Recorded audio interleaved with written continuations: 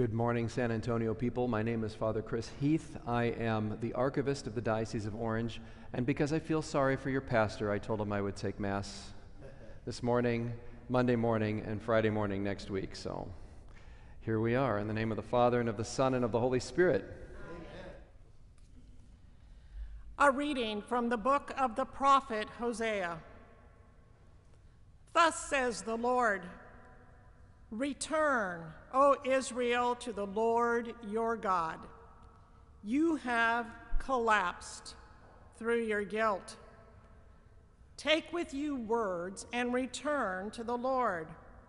Say to him, forgive all iniquity and receive what is good, that we may render an offering the bullocks from our stalls. Assyria will not save us, nor shall we have horses to mount. We shall say no more, our God, to the work of our hands. For in you the orphan finds compassion. I will heal their defection, says the Lord.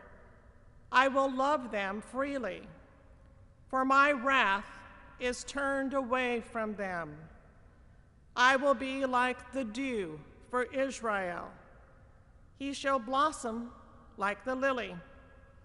He shall strike root like the Lebanon cedar and put forth his shoots. His splendor shall be like the olive tree, and his fragrance like the Lebanon cedar. Again, they shall dwell in his shade and raise grain. They shall blossom like the vine, and his fame shall be like the wine of Lebanon. Ephraim, what more has he to do with idols? I have humbled him, but I will prosper him. I am like a verdant cypress tree. Because of me, you bear fruit. Let him who is wise understand these things. Let him who is prudent know them. Straight are the paths of the Lord. In them the just walk, but sinners stumble in them. The word of the Lord. Thanks be to God. A reading from the Holy Gospel according to Matthew.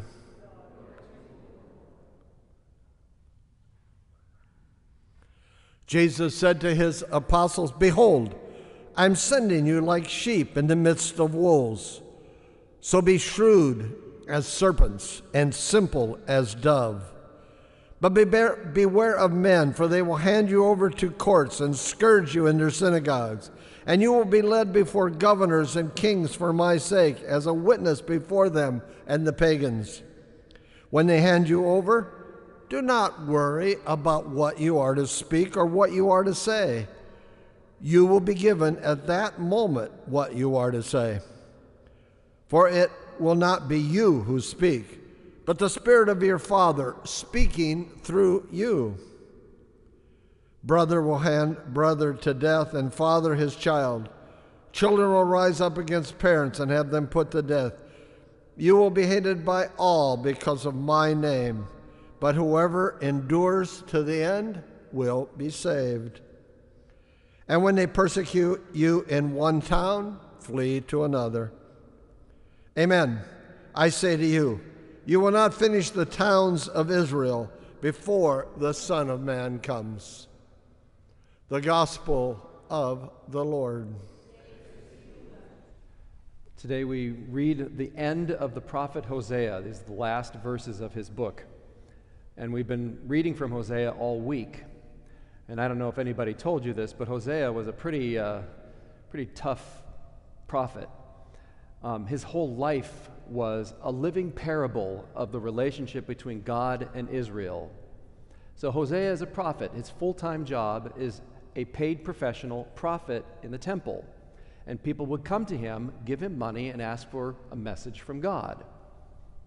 We don't have that kind of job title anymore, but this idea that he was a very public figure is part of the storyline, which is God asked Hosea to marry a woman who was psychologically incapable of being faithful. She was a prostitute. Imagine the prophet marrying a prostitute. And what kind of life they had together was just awful. And because it was public, everybody saw it. Everybody was scandalized. Nobody knew what to do with Hosea. And Hosea kept saying, what's going on with me is the way God feels about you. So he marries Gomer, great name for a lady, and they have 3 kids, and every one of their kids are given the most horrible names. One's named, I have no pity for you, whatever that is in Hebrew, but in English it's, I have no pity for you. Another kid's name is, you are not my people. It's like, okay, these are great names. The third one was, I'm going to do to you what I did to Jezreel. It's just awful stuff. And over the course of 20 years of a public life, what his lifestyle was showing people was, Gomer would come and would live with him for a while, and then she'd disappear, and you knew what she was doing, and then she'd come crawling back, and Hosea would take her back again, and then she'd disappear again. And this happened over and over again. And the people were just beside themselves for Hosea's sake. And his writings and his public speaking was basically, I am like God, and Gomer is like Israel. And your infidelity hurts me. Because everybody could see how Gomer's infidelity to Hosea was just killing him. So the prophet Hosea was all about fidelity, begging the people to come back to God and to stay with him instead of worshiping false gods. And understand, when we talk about false gods, we're not talking about like mythology, we're talking about demons. If you're not worshiping the one true God, you are worshiping a fallen angel. And some of them were pretty awful, like demanding human sacrifice kind of stuff. So the infidelity that God felt when his people, the people he redeemed, the people he rescued from Egypt and brought them into the promised land, are now not being faithful to their God, as far as God is concerned, is infidelity. And any married couple, if God forbid any of you have any idea what infidelity is like, you can imagine now, put it in the big picture. Here's God and how he feels about his people who are worshiping all these other gods out there. God is insulted and heartbroken over his people not paying attention to him, not being faithful to him.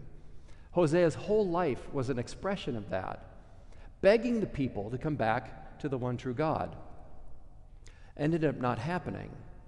And so the people of Israel in 721 were wiped off the map by the Assyrian nation. They had a chance to repent and return. They didn't take it, and so they lost everything. In the gospel, we have the story of Jesus. It's a pretty dire message as well, as he sends his apostles out in groups of 6, 2 by 2, out into the towns and villages. He warns them to expect pushback, that they're not going to be accepted. But what Matthew does with this is he's not just saying what the apostles will experience in their couple of week journey out. Matthew sort of takes a step back and says to the entire church, you're going to all expect this. This isn't just going to happen to the 12 apostles in a couple of weeks of missionary work. Missionary work in general will always cause disciples to be persecuted. Maybe you have felt that. Certainly, over the course of 2,000 years, the church has had plenty of pushback. Our message is not acceptable. Just recently with the Supreme Court decision, the Catholic Church is not acceptable to people because we had something to do with that law being changed. Well, good. I'm glad we did, because that's exactly where we should be in matters of life, in matters of justice. And yet, the pushback can be pretty tough, even downright dangerous. In every generation, there's going to be some kind of persecution of the church, persecution of Christians. You may have experienced it with adult children or other family members who they know the faith because you gave it to them themselves and they've wandered off. What Jesus says in this gospel didn't just apply to his 12 apostles. It applies to everybody. That we can expect that if we are being faithful, there will be pushback, That's one of the reasons why it's easy not to be faithful, because nobody wants to be the bad guy. Nobody wants to be persecuted. Hosea put himself in that position of living a horrible lifestyle because of the person that he married. But it was all for the purpose of teaching us right behavior. And if we are going to be people who are in any way trying to give glory to God, or trying to preach the truth, or trying to live that truth as Catholic Christians, we can expect pushback too. Hopefully not to the degree of absolute martyrdom, but in lots of big and little ways, we can expect our Christianity not to be acceptable, even in our own homes. Certainly not in our politics. But here we are. You show up for daily Mass because your love for God makes you come here. You're not here out of obligation. You're here out of love. And God loves you for that. He loves your fidelity. And he hopes that fidelity is something that isn't just seen here in church by receiving communion, but out there, in your families, in your communities, in your public civic circles out there, that somehow this good news is getting out into the towns and villages, into the communities that you go to that I won't go to. And maybe that message will be acceptable, maybe it won't. But either way, our fidelity will be a blessing to God and ultimately a blessing for us.